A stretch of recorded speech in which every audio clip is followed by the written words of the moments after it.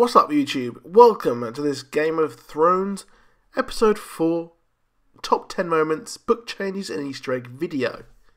So my favourite bit of the episode was actually at the start, where we see Sansa come in and greet Jon Snow. Yes, this was an amazing episode and very, very tear-jerking. No, I did not cry, but I wept a solemn tear of happiness. We saw big setup for the pink letter part of the books here. So the pink letter is a letter that was received by Jon Snow that you actually saw in the episode just past. However, in the books it is completely different. For one, Mance Rayder is still alive. Mance Rayder in the books is the one that the Boltons actually have at Winterfell instead of Jon Snow's half-brother.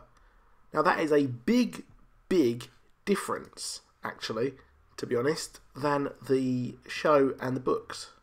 Also in the letter is the requests from Ramsay that the team of Jon Snow actually return to him Sansa and also give him Stannis, who he refers to as the False King, and also his Red Witch, which is Melisandre.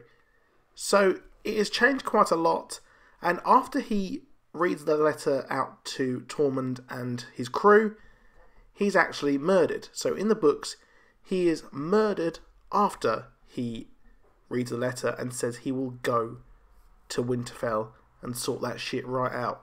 So it is a complete change from the books, and we are heading hard and fast past A Dance with Dragons, because this was at the end of the book. So we finally get to see what old Petyr Baelish is up to, and I missed him. I really did miss him, because he is one of the best characters and actors on the show, and I loved how he kind of inserted the idea of helping Sansa without actually saying it to the little Lord of the Vale. And the guy who, well, we're not too sure if he did screw him over here, but it will be very interesting to see how these two get on, because they clearly do not like each other, and it's obvious that Petyr Baelish can't be trusted to anyone who's smart or seen the world. But the little kid absolutely adores him, and just doesn't give a shit about his... I think he's the head of the army, so he wants to put him through the moon door. He just doesn't care. So it's expertly crafted and woven by Petyr Baelish to see how this will happen. And we can see that the Knights of the Vale will be heading down, or up, sorry, to help Jon Snow, inadvertently, take back Winterfell. So I think we've got a peace between those two for now. However, I think that Petyr Baelish still wants to take Sansa for his own. So Tyrion isn't doing too bad in the place of Daenerys. I mean, he's setting up a 7-year peace to appease the slavers, yeah? Like that? No, I guess not. But I don't think this is really going to work. But it was, again, an expert piece of the episode, seeing someone who is so fantastic at manipulating people and working people to actually have it in practice and see it here was a lot of fun to see. So we're setting up Tyrion to have a fall here, I expect, because we've got Daenerys coming back after burning the whole of Vae Dothrak, and well, I think that she is going to fuck shit up and kill everyone who is opposed to her free slavery ethos, which is going to be pretty damn cool, isn't it? Which, well, I'll talk about it in a couple of minutes. But yeah, this was a cool episode, and it's interesting to see Grey Worm to say that, well, yeah, you've been a slave for a bit, but, well, you don't really know what it is to be a slave. So we have got the two favourite body cops out on the run to try and save the woman that they both love. And I thought it was pretty harsh for Jorah Mormont to hear about how that Daenerys is an absolute cracking shag. Which, bit harsh, mate. But we now know that the grayscale issue for Jorah is out in the open, And this will heavily be used against him, I think, considering the ending of the episode. Now, I for one am sick of the fucking Faith Militant, and this guy's an absolute fucking douchebag. And I can't wait to see him absolutely perish at the might of the Lannisters. Because, let's be honest, they have messed with the wrong fucking person.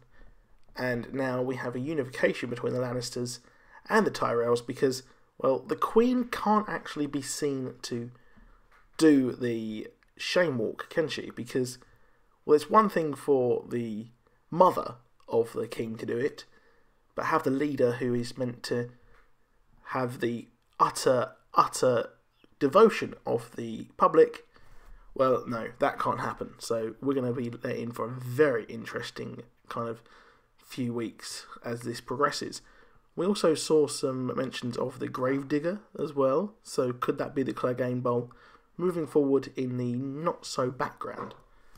So we got to see the Knight of Flowers, Loras Tyrell here, look absolutely fucked, so Margaery may have a renewed fire in her belly to fuck over anyone who's screwing her over. And, well, bonus points, I don't think he might be in this season because he's probably filming quite a lot of Iron Fist. One interesting feature is also now that we've got confirmation that the Tyrells are the second biggest army in Westeros, with of course the Lannisters being top. So we're getting a kind of numbers figure here. They're kind of showing us that who is the top dog and what the figures are for each army, as we know that the wildlings led by Jon Snow are incredibly tiny, but they do have the Knights of the Vale backing them up. So we've got Yara Greyjoy here, meeting her brother after their little encounters, but now this is very good because she has some actual help in the Kingsmoot, who Euron Greyjoy has pretty much suspended all hope of her actually getting to the top of this. So this is going to be a very interesting episode. I mean, how much will they kind of back Theon now that he's got no Winky, and also that he's pretty much fucked over any chance of really being powerful on his own. But we'll see. Now, I didn't expect her death so soon or so suddenly, but this is pretty much served to show how evil Ramsay is and just how much of a douchebag he is. This also does show that, well, the theory that this is all a trap and that the Umbers kind of left a Trojan horse are out of the window, and, well, they are definitely going to need to be saved after this. But I'm sad this character's dead, but she was a really, really good character. I thought better here than in the books, and the actress is very entertaining. Rest in peace, Tonks. And so we got the final part of the episode, which was absolutely beyond badass. Now, the actual burning of Daenerys is incredibly different to the books, with the fact that she can only burn in the books, or not burn, should I say, in the books, when blood magic is being used. But here it's been liberally used before, and because of this absolute amazing scene, I really don't mind it being changed at all. But anyway, hope you enjoyed that episode, and I'll be back with another one very soon. Goodbye.